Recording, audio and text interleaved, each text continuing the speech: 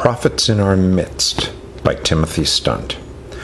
There are two very elusive men about whom I'd like to know a great deal more than I'm currently able to find. They both lived sometime in the last 150 years. The first was a French-speaking trapeze artist who, I believe, came from Canada. It seems he wore some sort of tight-fitting garment during his performances. His name? Jules Leotard, 1830 to 1870. The second man was English, a quiet engineer of decidedly practical turn of mind. His designs appeared to have been the ones from which the engine block and car motors evolved. He also invented the metal shield which covers the greasy chain on bicycles, a simple device designed to prevent the cyclist's trousers or skirts from getting either dirty or entangled in the chain. His name? John Carter. The curious thing is that if you look in a French dictionary, there's no such word as leotard to describe the tights worn by gymnasts, even though Monsieur Leotard was a man of French-speaking origins. On the other hand, there is a French word, carter, which means either the chain guard of a bicycle or a variety of parts in a motor car, so that, for example, the sump is referred to as le fond de Carter.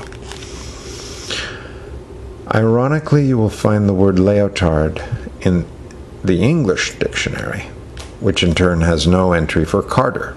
Indeed, Mr. Carter gets no mention in the Dictionary of National Biography, which to my mind is rather rough when his name is almost a household word on the other side of the channel. As is so often the case, men are commemorated in countries other than their own, where they are prophets without honor. It is rather hard to say why this happens. Either it's because we know or we think we know so much about our friends and acquaintances that we fail to recognize their greatness. Or it's because, in fact, we know too little about them. Think for a moment of your companions here. How often we think of our fellow students as they were a year or two ago. We remember something they did when they were younger and less experienced, or we fail to recognize the qualities they now have. Or alternatively, think of those many students whose names you know and who are your neighbors, but about whom you know nothing more. This time last week, I was helping to get the half-term exhibition organized. It's not a very encouraging thing to have to do because it involves persuading a lot of people to find a variety of objects, painting, knitting, pottery, photographs, projects, essays, and so on. They resent having to do this, and many people ask why we have to put this sort of display on at all. We hear the same complaint that the school is being very hypocritical in doing this for the parents and that it's not worth all the time and energy, all of which irritates me not a little. After all, there's nothing hypocritical about trying to present the life of the school in such a way that parents and visitors can get some idea in the course of a few hours what it's like. More important, however, is the fact that it is good for us to see the work of each other in contexts about which we know very little. Even if no parents came, this would be good for me to see the paintings on the walls, the gymnastic prowess of students on the trampoline, the pots and baskets made in the crafts room.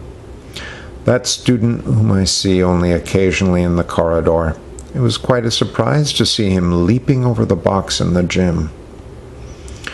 Or that other boy who I always think of just a fourth former. Now I know he can sing very well, as he did in the production of Joseph. And then there is that girl who never does very well in my history classes. Now I've seen her pottery. I realize there's another side about her, which I was totally ignorant. What I find stimulating about community life is that we are all so different and our gifts are so different. We are changing all the time, revising our opinions, discovering new fields of endeavor, responding to new acquaintances and new ideas. The more I look around me, the more I am certain that the myth of the mold or stereotype of our school is nothing more than that, a myth.